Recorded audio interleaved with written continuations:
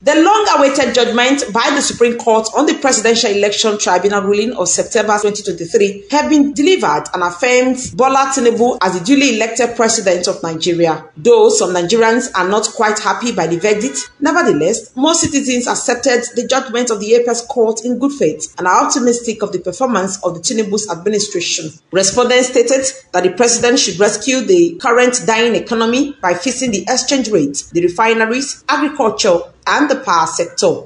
A verdict of the Supreme Court today, well, we have nothing to do about it. All I would just say is everybody should move on. Let's face the reality. He has to work in all sectors. Particularly, if he has to work, he should look into agriculture to subsidize and make this crude oil of a thing. Because this crude oil of a thing is making this dollar. Because if crude oil is cheap, surely and our refineries are working, this fuel of a thing will come down, and the cost of the things in the market will surely reduce. I can remember there was a time agriculture was the one sustaining Nigeria. They say to whom much is given, much is expected. Let's pray that the current administration will be able to do what is right. And also to the presidency, yes, please, you need to really do the needful.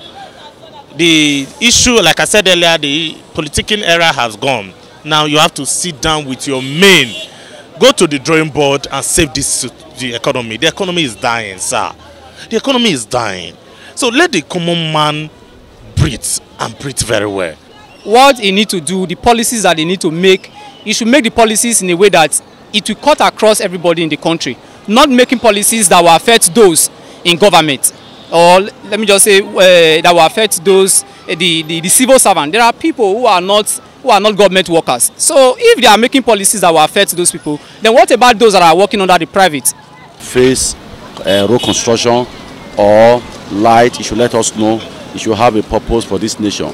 I want to also ask him to make sure that there is infrastructural development in this nation. Please, we appeal to him that he should come up with a concrete agenda for the betterment of this nation. It is the hope of every citizen of this nation, of over 200 million people, that the President Bola Tinubu administration will enact favorable policies to revitalize the ailing economy and regain its status as the proverbial giant of Africa. Best Orator reporting for BTV News.